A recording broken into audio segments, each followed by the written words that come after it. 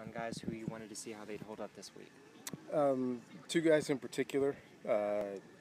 A.T. Hall came out of the week really good.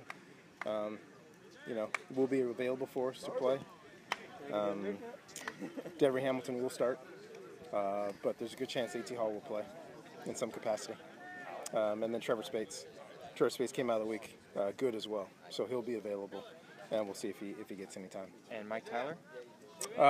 Mike Tyler and J.J. Arcega-Whiteside were good to go from the beginning of the week.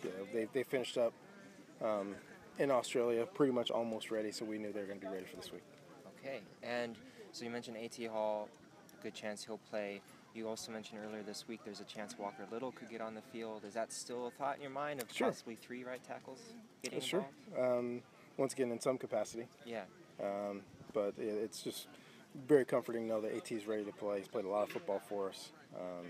So hopefully, we'll have a role for him, whether it is in one of our packages or coming in and playing some time.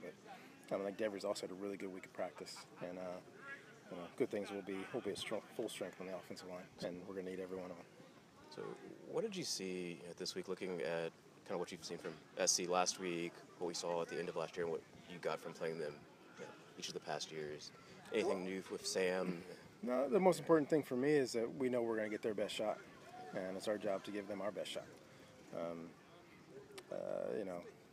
That's the bottom line. And they have outstanding football players. They got a great coaching staff. These guys are proving it on the field. Whatever anybody else thinks about, us being too high coming off of our win, them being too low coming off of their win, maybe them being high because they finished the game strong, and then us, overlooking, I don't know, all that stuff. None of that stuff matters. The only thing that matters is both teams know each other pretty well. Both teams have a healthy respect for each other, and it's going to be a heck of a football game.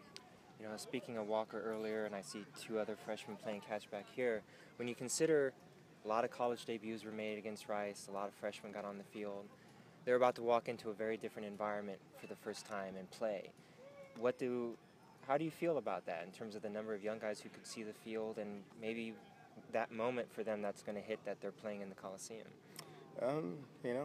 For me, if these guys came here, they wanted to play in big-time games. And so environments, there's a first time for everything, but, you can't be shocked by environments because you still got to play football. You got to do your job. That's why we train, so we work so hard so that when the lights come on and you get a chance to play for this football team anywhere at any time, you got to play your best. So I think our young guys are ready. I think it's going to be an environment that'll be exciting for them. And at the same time, they got to relax, calm down, and just do what they're asked to do. 10 years ago, you were part of a staff that was walking into the Coliseum under very different circumstances, with a little bit different expectations. Could you have imagined that this would have been the path that both your kind of coaching career would have taken and the Cardinal football program would have taken in that intervening period? Absolutely. That was part of the master plan. The master plan was to build and build something that was sustainable.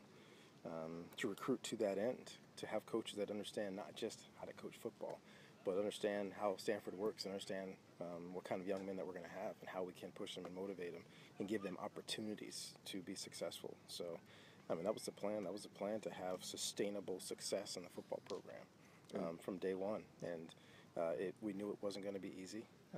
It was going to be difficult. But the most important thing for us was to lay a foundation. And once we laid the foundation, we just continued to build on it.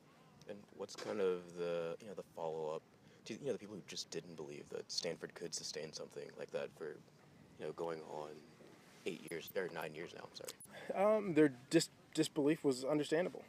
I even as an alum before I came back in 2006 with Coach Harbaugh, Stanford football was the stock market. It was a little bit up, a little bit down, and then a really great year, and then a bad year. I think Coach Willingham did a really good job of evening out that to a certain degree, and we knew that there was a possibility to build on what he had done and try to take that next step. Because I think Coach Willingham laid a general foundation, and then with Coach Harbaugh, we kind of reestablished that foundation and then built upon it.